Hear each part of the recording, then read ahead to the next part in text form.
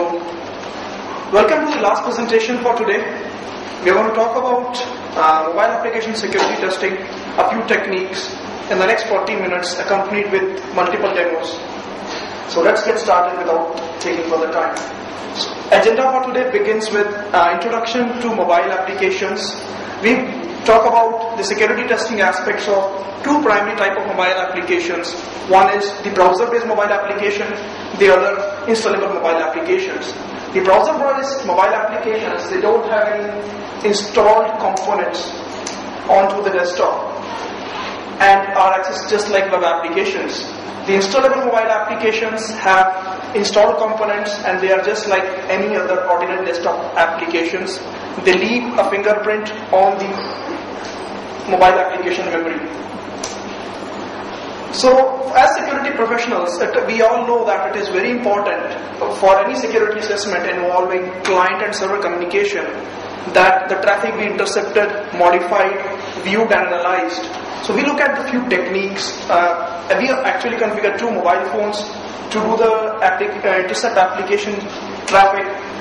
We also look at various traffic interception schemes which can be employed depending on the hardware or the software you have at your disposal. And things get really tricky when mobile traffic is to be routed over SSL, and I'll also share a very interesting personal experience which I had today while working on my demo in the hall behind us. Alright, so all this, I promise you that as we move ahead, the demos might get interesting. The initial one slide might sound lame, but as we move ahead, you might get more interested into the demonstrations. We'll try to make a meaningful conclusion as well. So introduction, I don't think there's any need to say here except I work on web applications, network assessments, mobile application security, do some research, write exploits. Part-time Rails developer, I do it like small applications for my own use, and Ruby programmer. So moving ahead, why are mobile applications critical? Why are we really looking at mobile application security today? Because, for example, there are 500 million mobile users in India at this moment. So that's close to, this number, and the penetration is really extreme as compared to internet penetration in our country. You can imagine, 500 million means every 1 in 2 person has a mobile phone. And with the cost of these devices going down, more and more people have access to smart or more technologically advanced phones. These two things are basically driving, providing a tremendous growth in consumer and business mobile applications. So when you have tremendous growth opportunity, such a large market, what happens? Many new players come in. And when many new players are coming in, everybody wants to take advantage of being an early mover. This all leads to a faster development cycle and the security aspects might get overlooked. So let's look at the browser-based mobile applications. So what are browser-based mobile applications? These are the applications which are specifically designed to work only on mobile phone browsers.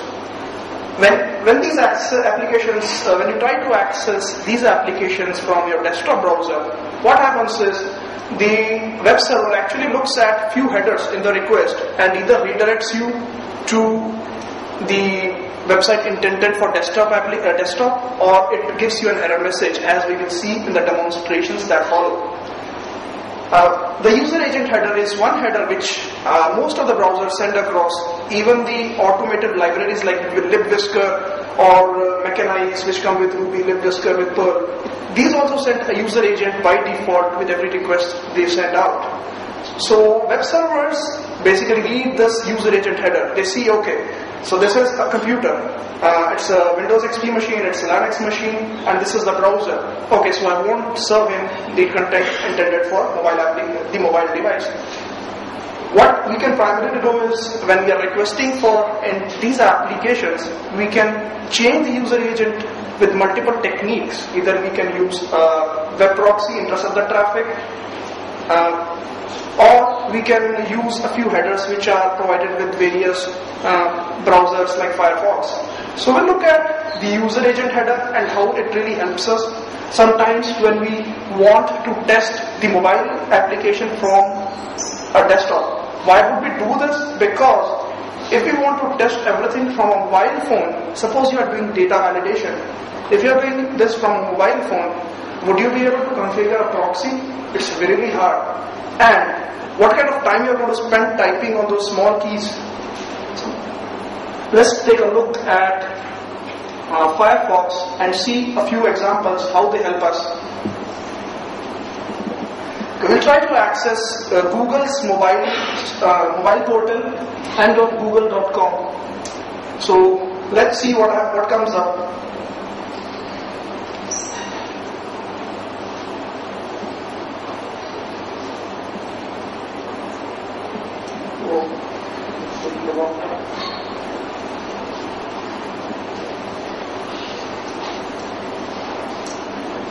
Guys, are we having some issues with the internet? Alright. So we can see that the user browser has been redirected to the page which is intended for a desktop user. Now I'll just switch on a live HTTP headers which will capture various headers which are going as request and response. It will help us see what really is going to the server in the backend, and we have a default user agent. I have configured two agents for us. One is for E61 smartphone and the other is Nokia 6212, which is an S40 series phone. I will show you how it looks like. E6212. So you can see the user agent header provided here. This is, we will select for one access we will select this. For the other access we will select for E61i. It's not visible. Can you have full screen? It's a small text is coming at the video on the screen. Okay, let me try to bring down the resolution of my laptop. Maybe that might help.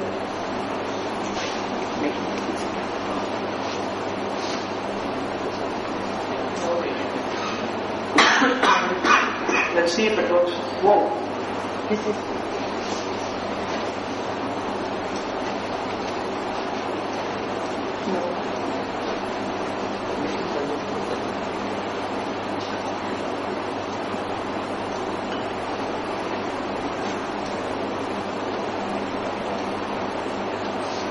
good? Yeah, it's just putting it on the screen.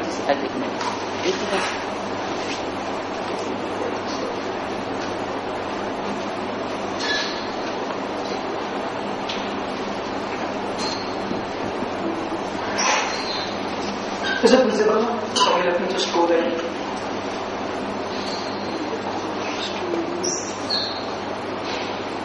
Are you able to see it now? I mean, people in the back, are you able to see it? No? Okay. Fine. So I'll just go to this website again. I have set the user agent to E61 phones. So this is where we are. So the web server has seen the user agent and rendered a new content accordingly. Now we'll just look at one more browser, Nokia 6212, which is an S40 series phone. Another content. So we just saw three different types of devices: desktop, E61i and E6212. Three different types of content served. And if you want to check the headers, here they are.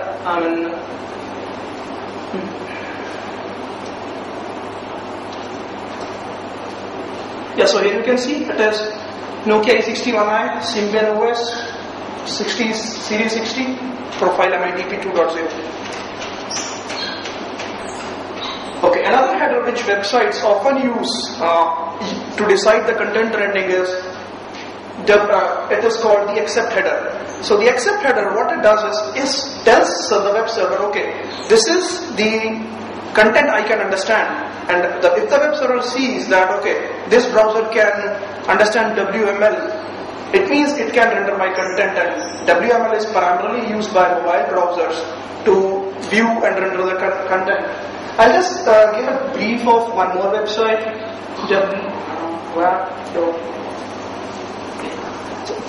This is one of a new service providers. which has come into our market, you will see that when I try to access this web application from browser, now this web application is intended only for mobile phones. So when I access it from this browser, it says, sorry, your IP is blocked for security reasons. But we'll soon see there are no security reasons. It's just that the web server wants to render content only to those browsers which are able to understand WML. Again, there is a beautiful add-on for Firefox, which is WML browser. What I'm going to do is, I'm going to say, okay, tell the websites that the browser understands WML. This is the protocol. So it will add a header vnd.wap.wml to the end of accept data. So we'll just access this website again. So we have a login page now. So testing is far more easier when you do this, and you can really be a lot more effective. Run your automated tools, run custom tools, anything you like. This is about browser-based mobile applications. We move on to the next class of applications, which is installable mobile applications. Primarily, you would see these applications coming in as Java applications or midlets for mobile phones. These applications leave a fingerprint. They have their own components on the mobile phone. There are a few reasons why we would want to see what gets installed onto the mobile phone. Yes?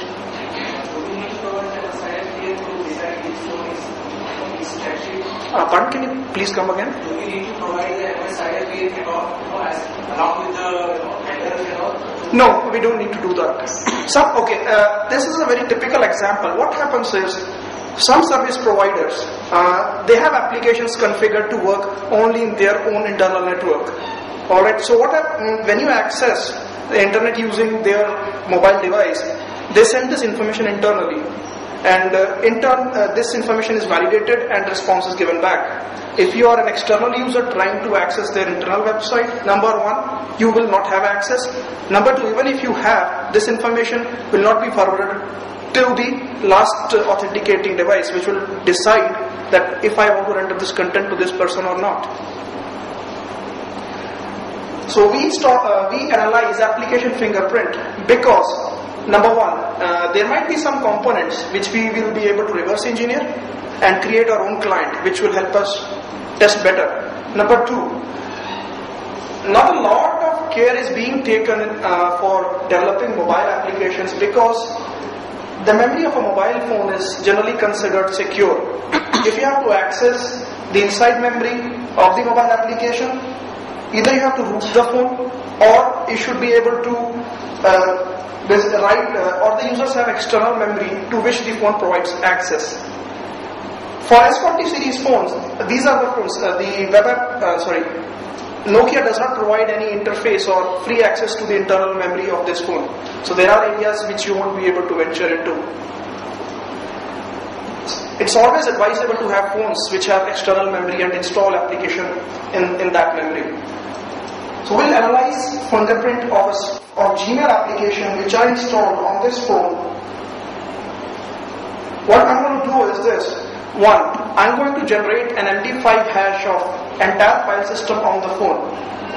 That won't be time consuming because I already created or listed down the directories which are of interest when you install applications on the mobile phone. These are the directories in which the files generally get created.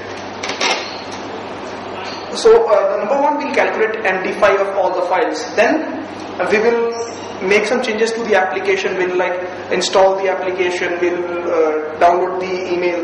Then we will recalculate MD5 of all the files and compare the two files. How does it benefit us?